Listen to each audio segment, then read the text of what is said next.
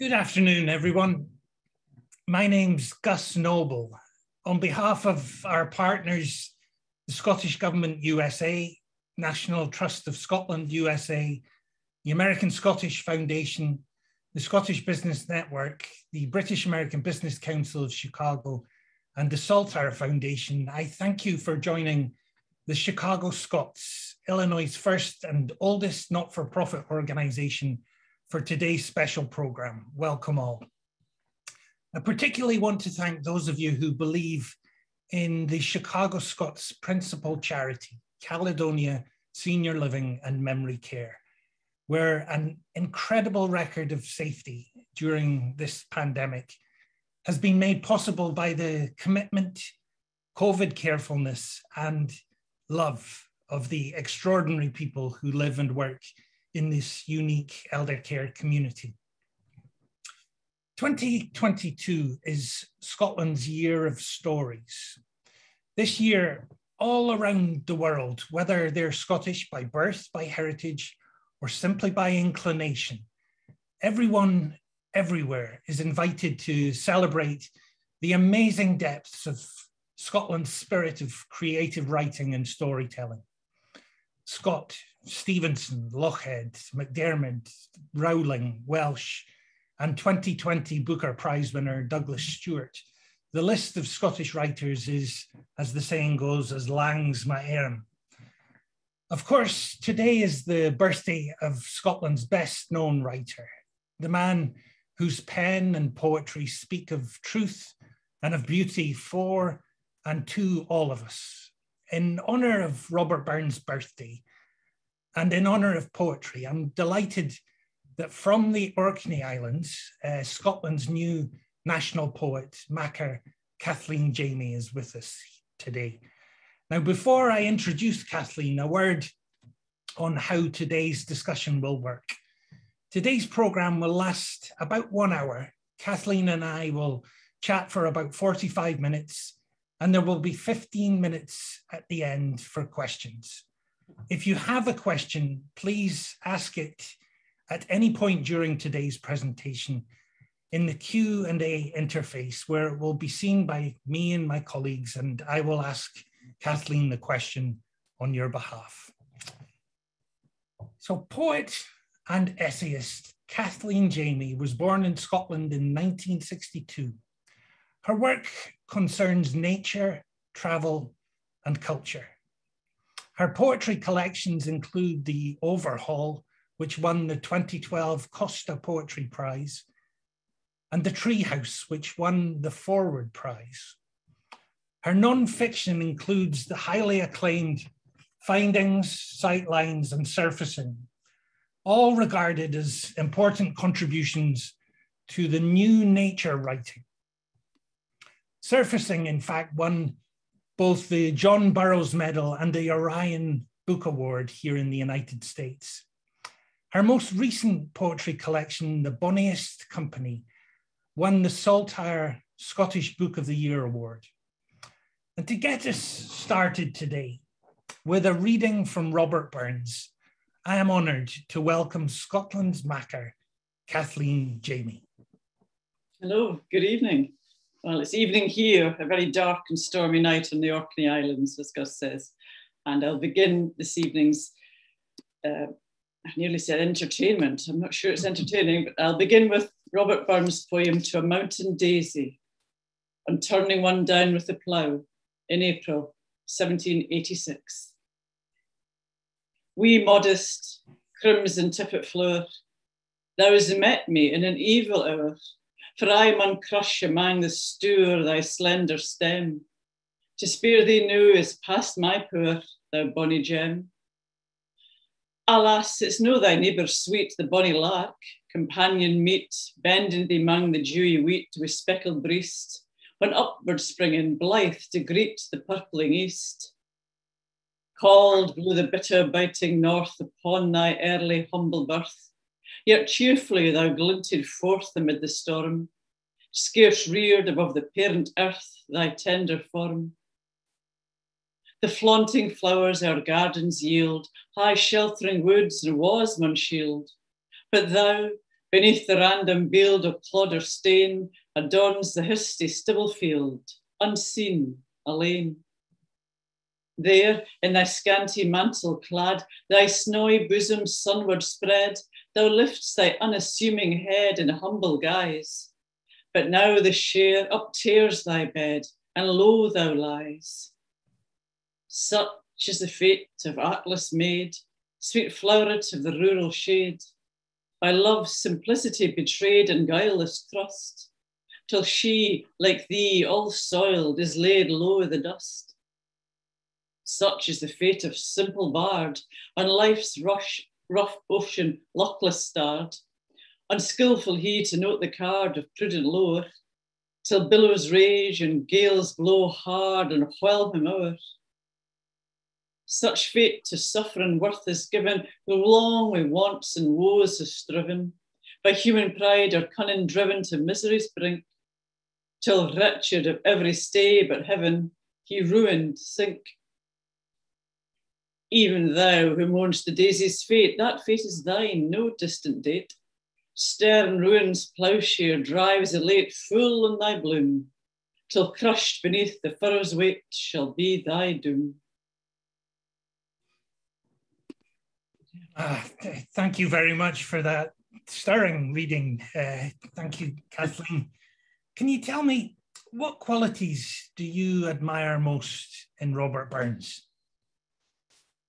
Do you know, Robert Burns is just the most extraordinary figure. And I can't personally imagine Scottish culture without him. I mean, just imagining he's not there. I actually can't do that. But he seems to generate and encourage passions of all sorts, you know. Mm. Even now he's being held. I don't know. I find it a bit tedious, actually, all the time. You know, what did Burns think? What did Burns do? What did Burns believe? We don't know. Right.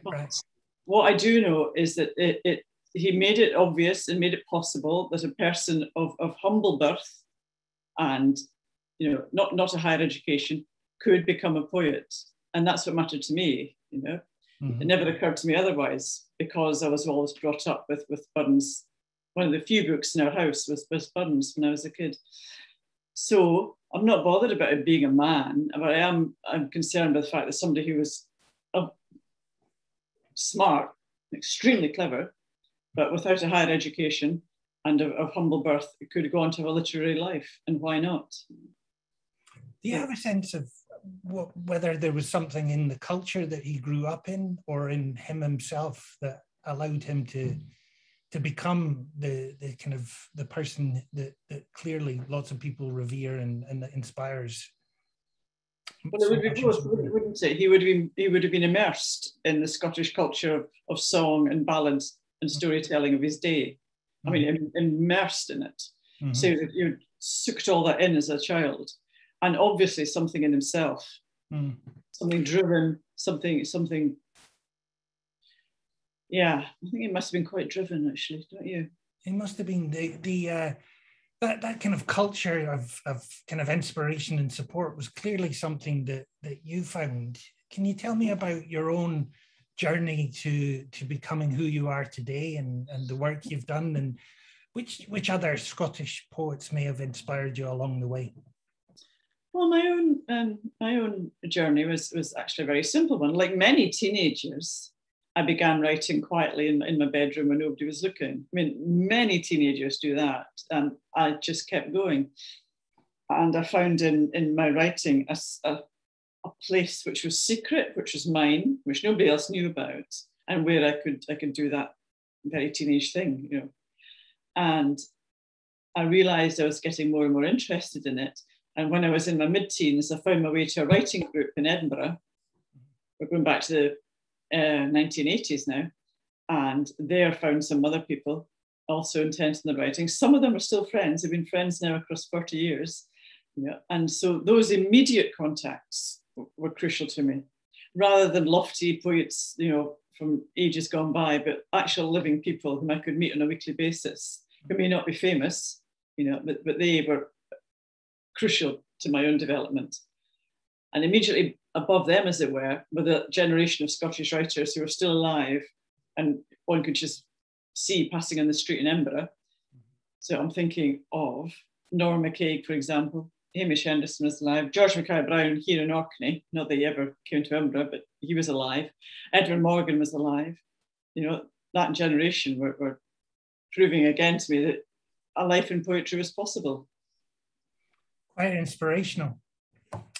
So when you accepted the Makar's role, you were quoted in the press as saying, "It comes at a perfect time in my life, and it's a role that comes with a lot of opportunities." Mm-hmm. What makes this the right moment for you? I'm 60 this year.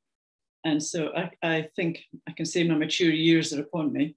And I think it's a role that requires a certain amount of maturity. It ought to, you know.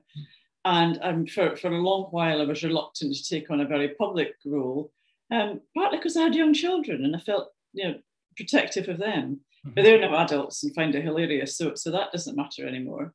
And I was of an age when I thought, right, if I don't do it now, make that move into a more public role, I never will. You know, I've got my back catalogue, all my books behind me. You know, let's just throw myself into it and see how it goes. And so far, it's been grand. And would you talk to us a little about what the Makar's role is and what excites you about the responsibilities and the opportunities of the Makar's role? Do you know, if I fiddled around in my computer here, I could fetch up the actual job description. There is one. And it speaks about, it speaks a lot about encouragement and ambassadorial role, you know, just encouraging the appreciation, production, just doing poetry, you know, and encouraging people who might not think themselves into it to say, you know, it's fine, you know, just give it a go. And I was at a funeral this morning. Of course, a poem was read because, you know, that's what it does. We reach for it in times of celebration, in times of sadness, in extremely private moments. We reach for poetry, great public declarations, if you can do it in poetry. Mm-hmm. You know, and the job is simply, well, simply, it's not simple, but to be that glue, to try and bring people together, to encourage them, to allow them to create, to encourage them to read. You mentioned that you consider yourself to be a private person, but you've already been in the news with First Minister Nicola Sturgeon and participated in the opening ceremonies of the Scottish Parliament back in October. Are you adjusting to having a more public profile? It looks like, I have to say, I have to confess, I did enjoy the opening of Parliament. You know? I did enjoy being up on a sort of balcony and declaiming down to the Queen and Prince Charles and the First Minister and all the other, yes. What was that like? I saw the video and it's inspirational. And I'm going to ask you. I spent a lot of time concentrating on the poem, which after all is what mattered. But once I was confident that the poem was there, I was the near, you know, messenger. And yeah, it's fine. You know, the poem you read, The Morrow Bird, it's an astonishing poem. It's incredible. Once I found it, you know, I felt the weight of time, but also the weight of a singular moment in time. And I'm struck that The Morrow Bird was encouraging and challenging Scotland's leaders. Would you mind reading it to us? I would love to read it to you. It's quite long. And when I wrote it, it was written expressly for the opening of Parliament, of course, but we also knew that we had the COP26 summit the very next month. So I was already thinking, you know, to our parliamentarians and to our global leaders, you know, you've really got to get this act on this. So that was bearing down on me as well. The Morrow Bird. Suppose we begin with a glacier, bearing a massive stone, till the world warms, leaving the boulder abandoned, alone through aeons of desolation, before a wind brings crumbs of earth, tundra forms with reindeer. Then one day, a bird from an unkent airt, the future, circles appraisingly and drops a gift a hazelnut, which sends forth the tree that inaugurates a forest, pine green and berry bright. The wood holds sway 1,000 years, then feels the first axe bite. The rest, we cry history, Kye and castle, empire, mine and mill, till we win the right to be governed according to our will. Which brings us to this chamber where, at our provisional behest, today you take your places. Well, here is a first request. On Birdsback, wheeling over, bedraggled and dismayed, she soared to sight the horizon, but returned afraid. She soared to sight the horizon, her wings flashed gold, but turned back, preparing herself to tell what must be told. And perched on a certain boulder, her lifelong friend, she's ready, so please listen as she calls you to attend. All things pass and change, that's I been the way, but the stark vision I sought there must be allayed, for that no lone child or woman or man will be enough. You'll want your multifariousness when it all gets tough. Stones, it won't be sufficient just to sit in your doubt and say nay. Trees, don't be waving your arms about in some new breeze every day. It's maddening your own age-old injustices remain, but in how your human influence invades the wild domains. On you depend the puddock's leap, the hare's breath, the drone of summer bees, the whales dive in the ocean, and you need them. So please, let the morrowbird's hansel be wisdom, leavened with music and song. We seek good governance, Parliament. Act bold, be kind, stay strong. Great poem. Thank you. Thank you very much. You mentioned COP26, and there was an incredible nature poem, a national nature poem that you shaped for more than 1,000, from more than 1,000 entries that Yes. came out of a single line of poetry. Could you tell us about how you pulled all that together and how it was created for COP26? I will. I wanted very much to, as I just explained, part of my remit, part of the job is to encourage the writing of poetry. And that's an intimidating thing, to write a whole poem. Mm-hmm. So I thought, why don't we crowdsource a poem? Why don't we ask everybody to send one line, And I said, let it start with the word let's, or start with the word today. And it had to be a line of nature poetry. And in they came. As I say, we had about 1,000 single lines arrive, and I was sent them all in an almighty spreadsheet, And so I typed them all out and laid them all on the floor and thought, right, where do I begin with this one? But very quickly they began to fall into themes and they just arranged themselves. Mm-hmm. I was the new curator of this, I didn't write it. And we have now got this wonderful poem, which is living in a Tupperware box in my desk. It's a small little piece of card. And I realized I could make any different number of poems from these single lines. You could rearrange them and you're a whole different poem, like a kaleidoscope, just a tweak, a whole different pattern. So we took a number of them and made some lovely film poems with them. They became the script for these beautiful poems. But that only used a fraction of the lines I'd received. So we're thinking how to make a bigger event out of the material, which, as I say, is still in a Tupperware box on my desk. But it was such a pleasure. And, not to have to actually write it was easy. Isn't that how David Bowie wrote some of his best songs? Yes. And did the experience convince you that there is a poet at the heart of every Scots woman and man? I'm convinced that everybody can get over the fear of writing a poem and just use their senses, look, listen, attend for a minute, write one line, and then you're done. And then if you write another line, fine. By the time you've got 7 or 8, you're on your way to a poem. Mm-hmm. But it comes, to my mind, it comes back to the senses all the time. It's about giving yourself a moment of attention. Everyone could do it right now, just by looking out the window, looking at the floor, looking anywhere, listening, and just for that one moment, putting down what you've noticed. And from that, a whole poem can grow. I think it was maybe Paul McCartney that said that he found songs hanging in the air, you know, the words and the music, and they kind of came to him in moments of inspiration. You see, you use the word inspiration. I'm not terribly sure I believe in inspiration. You know, I tend to believe in observation. You know, so it's not being hit in the head by some great idea. It's just attuning your senses to look and listen for that starting moment. But another word with I, though, if not inspiration, is integrity. I know that you've often described poems as having integrity. What do you mean by that?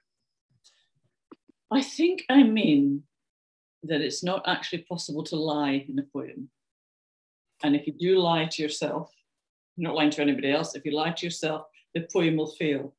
And the reason often that if you're writing a poem and it is failing, it's just not happening, is because perhaps lying is too strong a word. You're not being utterly truthful with yourself. Mm-hmm.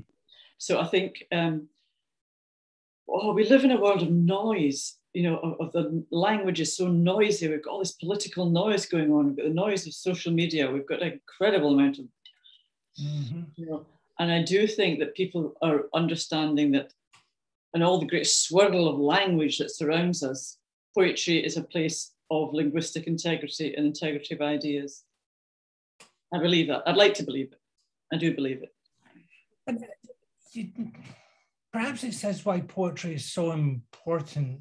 You know, like a voice that the world is listening to at this particular time in a poem is addressing, you know, the pandemic and climate change, you know. These are big things. Yeah, what a moment. You certainly have put into words the feelings that many of us are experiencing at the moment, and this Scotsman, for one, thanks you for doing it. Tell us, if you would, how you came to write the poem What the Clyde Saw after the Glasgow Climate Conference COP26. What the Clyde said, I thought, after the COP summit was over, and of course it was in Scotland, it was very close to us geographically and spiritually. As it was drawing to a close, it felt unresolved, didn't it? I think we can all agree now. We felt that whatever we'd hoped hadn't happened, and the whole thing looked like it was going to sort of fray out into nothingness. And I felt the need to, I think I'm trying to resist the word closure, but it needed some way of closing it. Mm-hmm. And I'm also extremely interested in the way that poetry can speak as other creatures and speak for other creatures. I think that's absolutely integral, absolutely necessary in this moment of environmental breakdown. And the river is, to my mind, a living creature. And I thought, what would it be like if the river spoke? All this great debate and this noise is going on the riverbank, the bank of a famous once industrial river. What would the river say? Mm. Once I had that idea, the poem came very quickly. What would the Clyde say, and how would it say it? You know, what accent would the Clyde speak in? These are questions that poets like to ask. So the idea of this river flowing past the arenas where the COP26 discussions were taking place and eavesdropping on it all gave me the poem. Fascinating. Would you mind reading it to us? Yes. If you're interested, the Clyde speaks in a Glasgow accent. What else? I was hoping I would. And even when I was a child, 40, 50 years ago, it was still hugely industrial. There was still huge shipyards, which, the shipbuilding industry collapsed very suddenly. And the Clyde has had to reinvent itself, as we all do. What the Clyde said after COP26. I keep the heat. I'm cool. If asked, but you never ask, I'd answer in tongues hinting of lins, of leven, nethin, kelvin, cart, but neutral, balancing both banks equally as I flow. Do I judge? I mind the hammer swing, the welder's flash, the heavy steel-built hulls I bore downstream from my city. And maybe I was a bletherskite then, a wee bit full of myself, when we seemed gae near unstoppable. But how can I stomach any more of these storm rains? How can I slip quietly away to meet my lover, the wide-armed ocean, knowing I'm a poisoned chalice she must drain, drinking everything you chuck away? So these days, I'm a listener, aye. Think of me as a long, level, liquid ear gliding slowly by. I heard the world's words, the pleas of people born where my ships once sailed. I heard the beautiful promises. And sure, I'm a river, but I can take a side. From this day, I'd rather keep afloat like wee folded paper boats, the hopes of the young folk chanting at my bank, fear in their spring bright eyes. So hear this, fail them, and I will rise.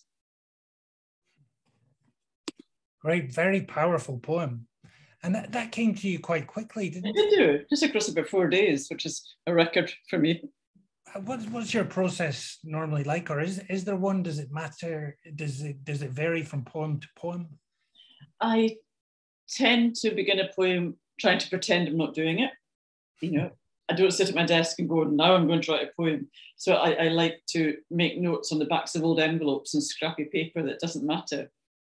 People give me beautiful notebooks, you know, and I can't use them because they're just too lovely. So poems begin, as I say, backs of old manila envelopes, that's the favourite. And I write down, just looking the other way, trying to pretend I'm not doing it. I write down a few odds and sods and scraps. And then it builds. And then the often long process of redrafting takes place. And that can happen across many weeks. Mm-hmm. To knock it off in a few days was a record, you know. So I've got piles of drafts, deep for poems. You know. Thank you for sharing that one in particular with us. I think it's a very powerful one. Langston Hughes is a great favourite poet of mine, and he uses the imagery of rivers very powerfully also in his work. The Sierra Club considers you to be one of the leading women's voices on nature writing. Really? Paving the way for a new wave of female authors committed to conservation. Could you tell me about your views on the gender disparity in nature writing? Well, do you know, I had never heard that until you told me about the Sierra Club. I'm actually astonished. What can I tell you? I can tell you when I began in earnest to think about writing about the natural world, it was about 20 years ago now. And I began doing this thing, and it seemed to me that there was an empty space there. Mm-hmm. You know, that nobody seemed to be doing much about this. It's strange to say now, but it did feel like walking into an empty room. I was quite wrong, of course. I soon discovered there were one or two others, but we were few, and it had been considered a bit cranky, you know, up until then, and for reasons that we may or may not go into, but it had been out of fashion, a bit cranky. Nobody wrote nature stuff until suddenly we all began again. And in the early years, there were very few women, it has to be said, very few women, very few writers of colour involved in nature writing. I think in the subsequent 20 years, it's changed unutterably. And I can tell you that when I began, there were 2 or 3 of us, Robert McFarland, obviously, myself, very few. And you could go into a bookshop and there was nothing, you know, there was no nature writing shelf. And now, huge sections of bookshops are giving over to nature writing. That's happened in 20 years. Yeah? Incredible. And the books that are on those shelves are now increasingly by women. You know, there's enough nature writing is moving into memoir, it's moving into trauma writing, it's moving into fiction. There's a whole genre has been developed in those 20 years. I'd love to take a moment, as I know everybody that's listening today and will listen in the future, to hear some more of your poetry. Would you be willing to share some of your nature poems in particular, please? I'll read. Well, I'm going to read a couple of poems, if you don't mind, from my selected poems. So this book spans the work of a good 20 years, if not more.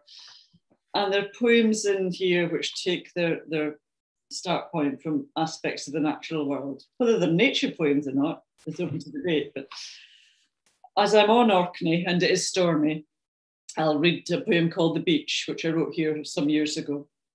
The Beach. Now this big westerly's blown itself out. Let's drive to the storm beach. A few brave souls will be there already, eyeing the driftwood, the heaps of frayed blue polyprop rope cut loose, thrown back at us.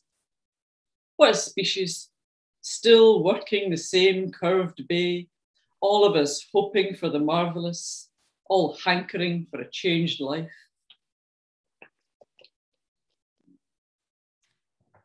A poem, called The Spider.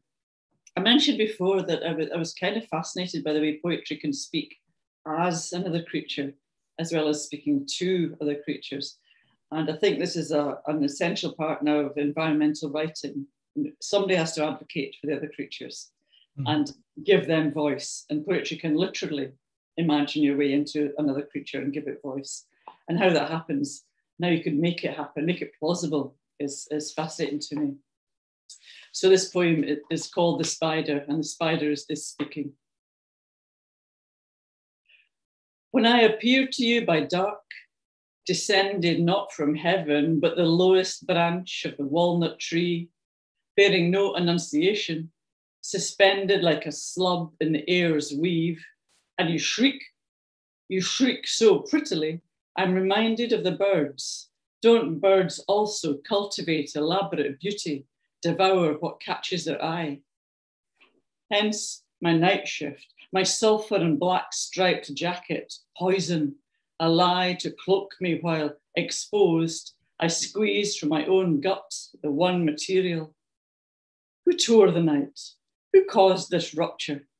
You, staring in horror, had you never considered how the world sustains? The ants by day, clearing, the spiders mending endlessly. Beautiful. Thank you. And a little poem, perhaps.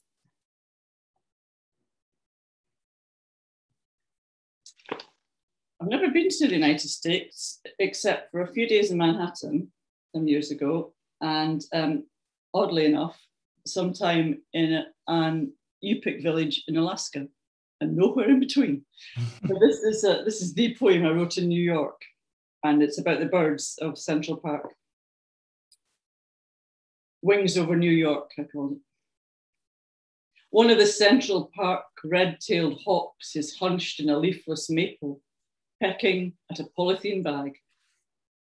When it flies, its talons entangle with the plastic, so it plunges head down, dreadful winged pendulum, and everyone gasps. But with 3 strong wing beats, it frees itself and soars. Where are they nesting? Someone asks. I heard in Dakota this year, above the American Natural History Museum. At the pondside hop hermit thrush, fox and swamp sparrow, and elsewhere in the ramble sounds a tiny NYPD siren, a starling high in a red oak. Fantastic. Yes. Well, we'll have to have you stop between Alaska and New York next time you're over in this part of the world. Come visit Chicago.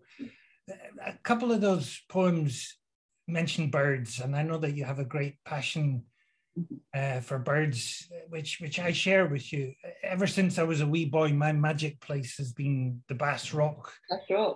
And gannets are purely and simply magic to me since I was a wee boy. In fact, in my son's bedroom, I painted a mural of the Bass Rock with gannets flying over to Chicago to inspire and protect Langston and Bobby. Oh, okay. In Findings, which was John Berger's favorite book of the year, you reconcile family life with your passion for birds and birding. Tell us why you love birds. I think they're there. I think they're You can look out the window and birds are there, unlike mammals, which are much more secretive and fewer of them. When I was 40, which is 20 years ago, I decided my birthday present to myself was going to be a little course on bird identification. So I took myself off for 2 or 3 days in the company of expert naturalists and decided now, at long last, at 40, I'm going to learn my birds. I wish I'd done it when I was 10, but 40 it was. And I commend it to anybody. You know, the world is just opens up to you. Birds, a decent pair of binoculars, and the world is transformed, you know. So it's something I found later in life. It wasn't a youthful thing, but I'm very glad I've done it. And now I can't look out the window. I can't look out a train window. I can't walk down the street without checking what's going on. And that act, that physical act, makes you look up. Yeah. And that is good for the soul, you know. So I'm not an expert birder, far from it. And I don't read tomes about individual species and then their nesting habits and whatnot, but just their presence flitting across my life matters enormously to me.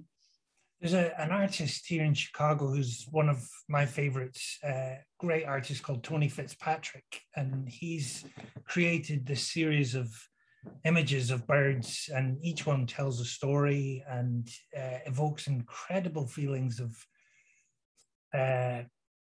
passion, hope, some of regret and opportunity, but incredible. If anybody's listening that isn't familiar with Tony Fitzpatrick, I encourage you to become familiar. Is there a bird that's out there that's elusive? What do you really want to see? Which bird captures your imagination? I want to see, and I don't chase rare species. Thrilled if I happen to see one, but I don't chase around looking for them. What I want is abundance. I want these creatures to have the abundance that they once had and deserve, you know. So what I do not want to see is an empty field with nothing in it except chemically treated crops, you know. I want there to be the birds that the old bird books called common, which now ain't, you know. That's what I want to see. In plenitude, flocks of birds, not one or two individuals that are hanging on there. So that's what I want. Hallelujah. And the seabird colonies, I love, you know, obviously in Scotland here we have magnificent seabird colonies. And as you say about the Bass Rock, a seabird colony in full cry in May is a joy. Isn't it? I took my... Really noisy, raucous, you know, and thrilling. The word awesome is so overused, but when I was there, it really was an awesome sight, sound, and smell. You know, you can imagine what hundreds of or thousands of these birds are like. Speaking of birds, you've written a couple of poems, which I hope you'll read for us now. I do. Poems about birds, yes, always a pleasure. Never a chore. I can do that. I'll start with a big one, an eagle, a golden eagle in this case, in which I saw on the island of Mingulay. It's the poem's called Halfling, which is a Scots word for an adolescent or a half-grown, especially a boy. Halfling. Bird on the cliff top, the angle of your back a master stroke. Why should kittiwakes plunge at your head with white shrills? You're only just falling from your parents' care. They've dared slope off together to quarter the island's only glen, leaving you sunlit, burnished, glaring out to sea like one bewildered. Someday soon you'll topple to the winds and be gone, a gangrel, obliged to wander island to mountain, taking your chances, till you molt at last to an adult's mantle and settle some scant estate of your own. Already the gulls shriek, eagle, eagle. They know more than you what you'll become. And another bird, one I'm very fond of, is a dipper. I don't know if you have such a thing in North America. A dipper is a bird that lives in freshwater streams and can fly underwater. And they sit on rocks in the most incredible, you know, rushing rivers. Little bird be sitting there bobbing up and down, hence the name. And they're the only birds in our country which sing all year round, which explains why I heard this one singing in mid-November. The Dipper.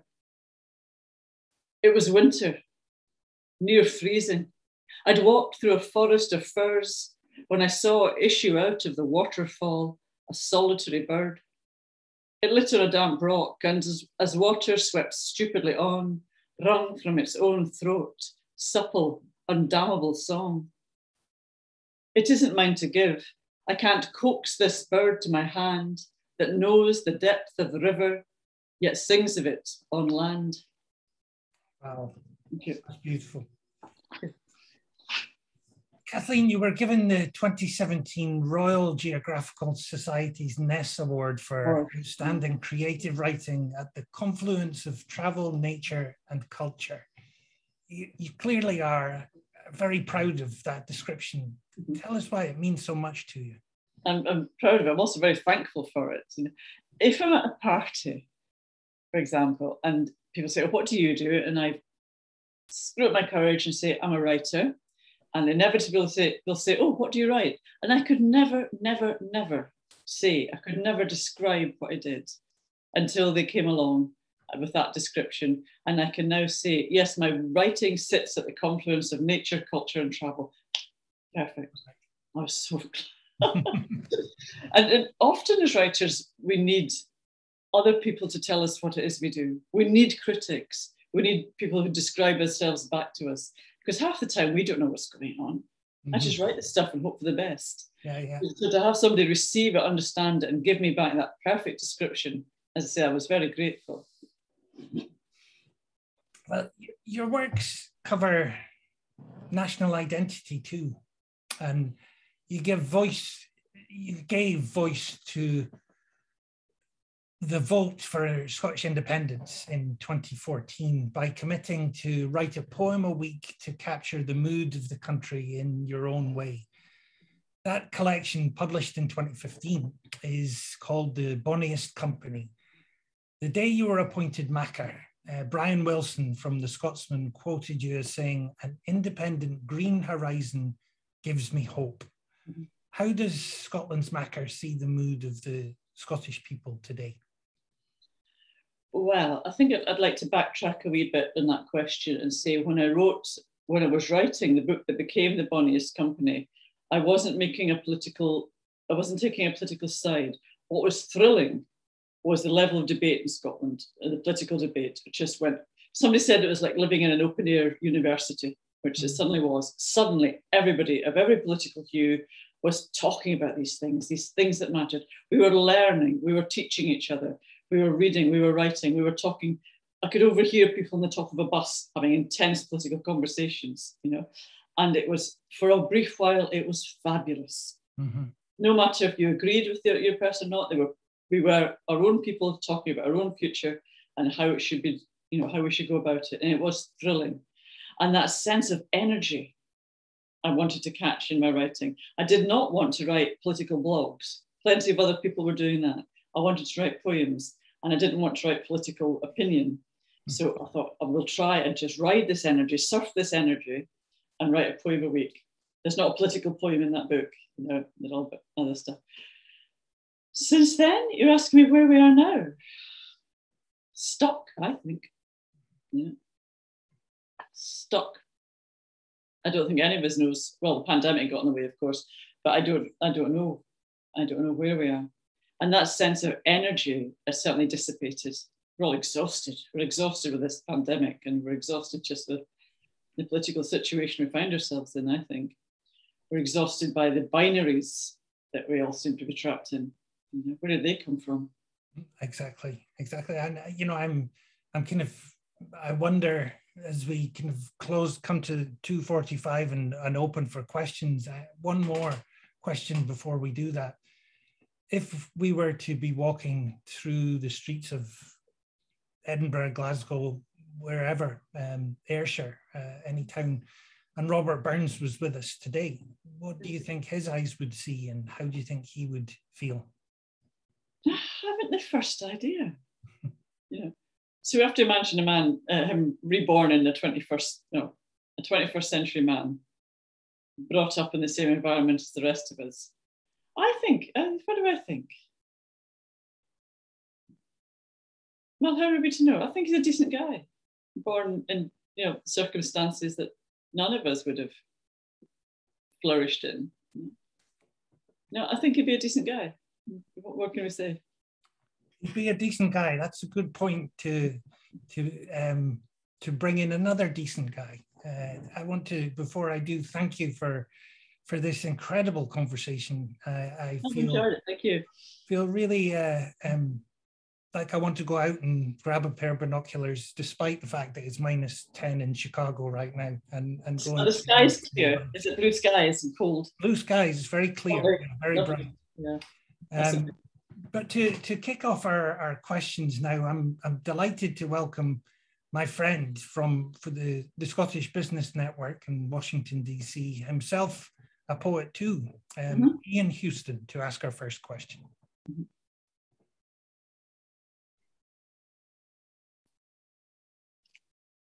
Hello, Ian. Hello, I'm here, Gus. Sorry, it took a bit for me to come in. So can everyone see me okay? Can you both see me? We can hear you. We can hear you fine. There, now you can see. Now we can see you. Yes. So I'm proudly wearing, it was important for you to see me, I'm proudly wearing my Chicago Scots shirt. Gotcha. So first of all, I would just say what a remarkable conversation this has been. Thank you to you, Gus, what you do, how you lead, and Chicago Scots for what you do. Just the inspiration that you are to me personally, but collectively the team. Thank you, Chicago Scots. Kathleen, thank you so much. Some of your readings were stunning. Thank you. I think the audience would agree with me just to sit here, and this is one of the best sessions that I have been on LinkedIn or Zoom, wherever, for a long time. Yeah, we aim to please. Thank you so much. For me, I thought it was quite poignant thinking about you writing just as a wee girl, thinking through and just talking about going forward. And I think of that, the girls somewhere in the world having the same experience today, sketching out poetry and ideas and thinking about her place in the world and nature, etc. And the manner in which she can go forward and the people who will be encouragers to her wherever she is in the world. Could be a child in Tanzania. I have no doubt of that, of someone in the world who needs encouragement.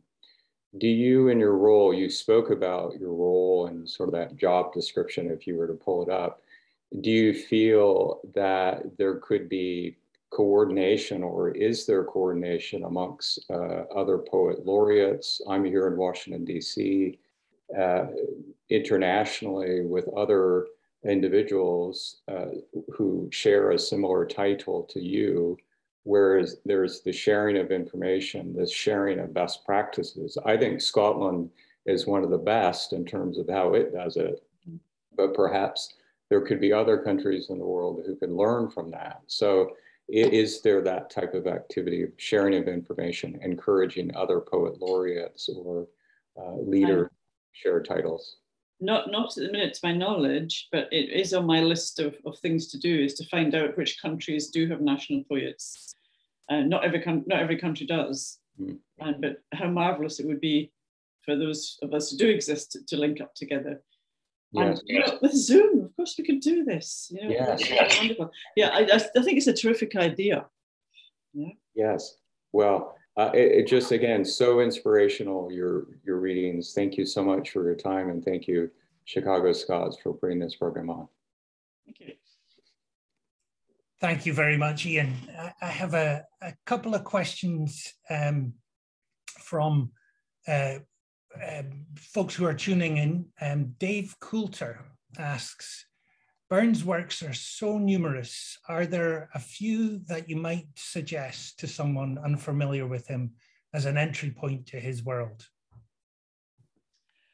Last year, now I'm fumbling around on my computer now, myself, Don Patterson, and Peter Makar edited a big anthology of Scottish poems over the last 1,000 years. We called it A Golden Treasury of Scottish Poetry. It's a big tome, but there's maybe a dozen poems by Burns in that. And I think I would send anybody to that book, not because I edited it, but because it's a place one could point to say what we considered the best of Burns' poems is in that book, along with much else, along with the context that he was working in. So a treasury of Scottish poetry, a golden treasury of Scottish poetry. A golden indeed. We're here at Caledonia Senior Living, our nursing home here, kind of secluded beautifully in the woods, just 15 minutes west of downtown Chicago, but it's a very peaceful and serene setting. And the residents are in our living room, and I'll say hello to them all because they're tuning in and listening. But I have a question from one of them. What period of your life do you find you write about most often?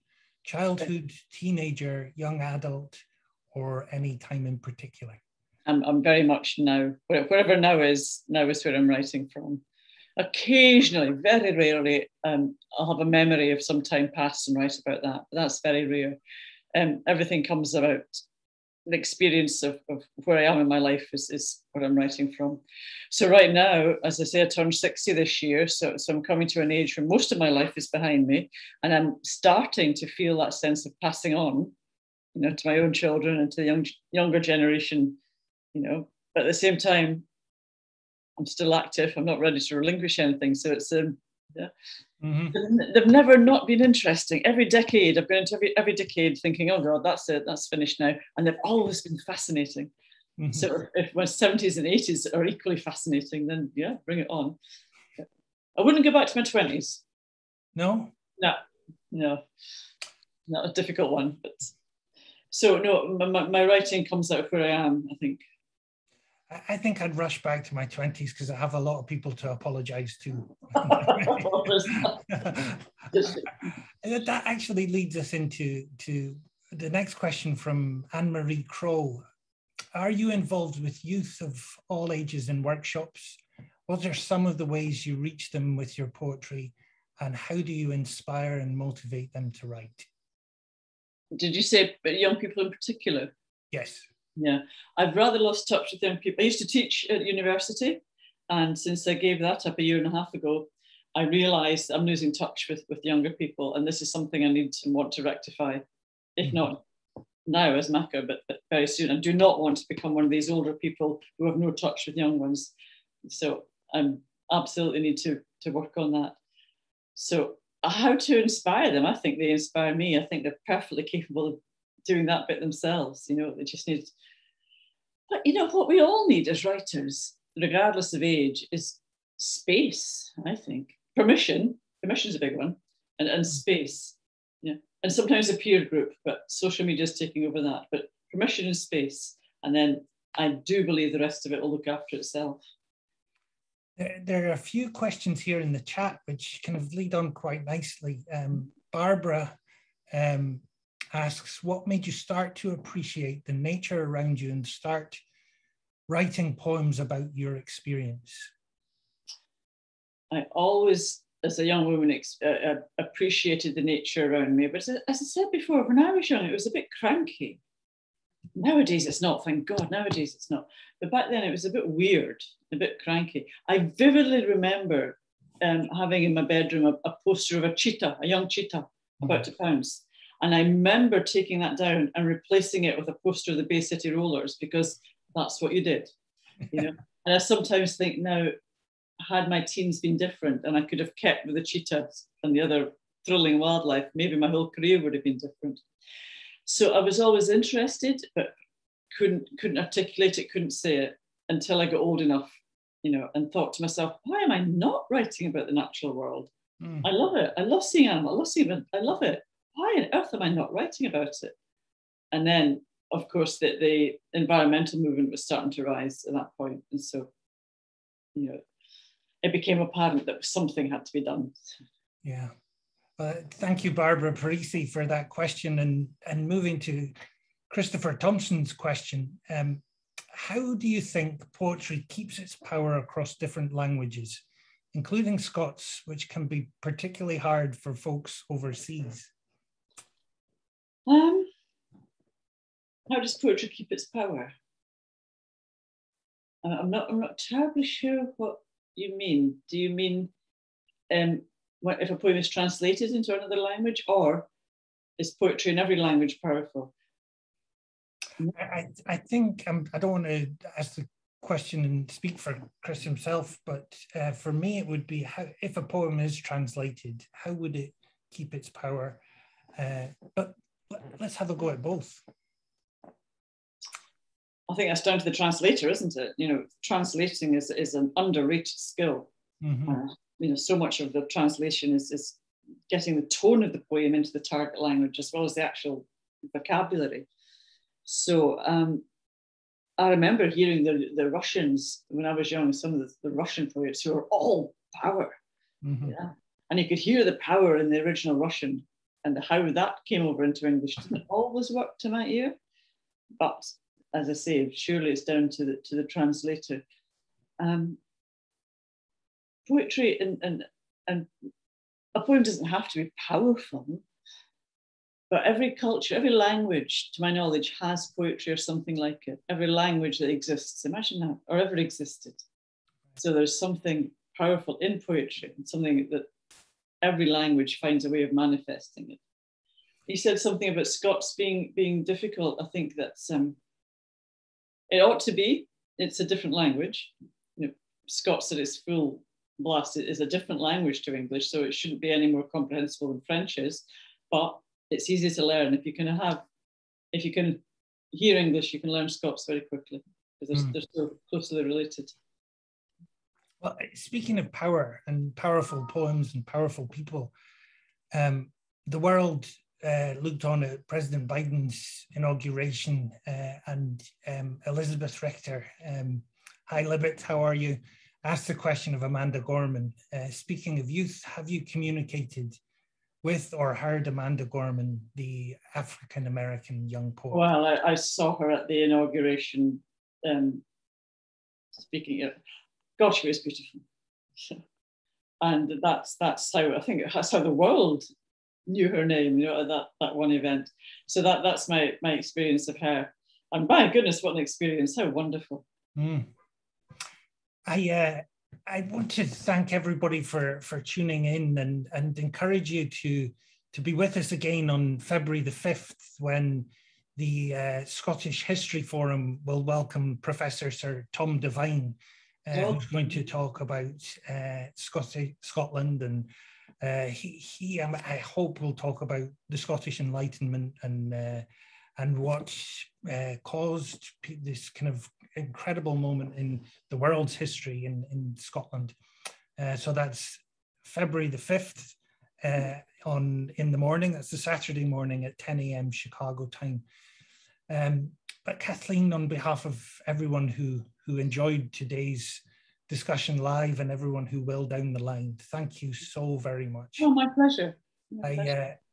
In 2020, the Chicago Scots presented the inaugural Makar's Medal to our pal Jackie Kay to recognise the impact she had and all she accomplished during her term as Makar when her term came to an end. And as you begin your term, I commit the Chicago Scots support to you. I look forward to working with you in the times ahead, and one day in those times ahead to presenting you with the Makar's Medal. When I'd be thrilled. Come to Chicago. I'd be thrilled. Thank you so much. So on behalf of the Chicago Scots, thanks, be well, and happy birthday, Robert Burns. Nice. Good night, all. Take care. Take care.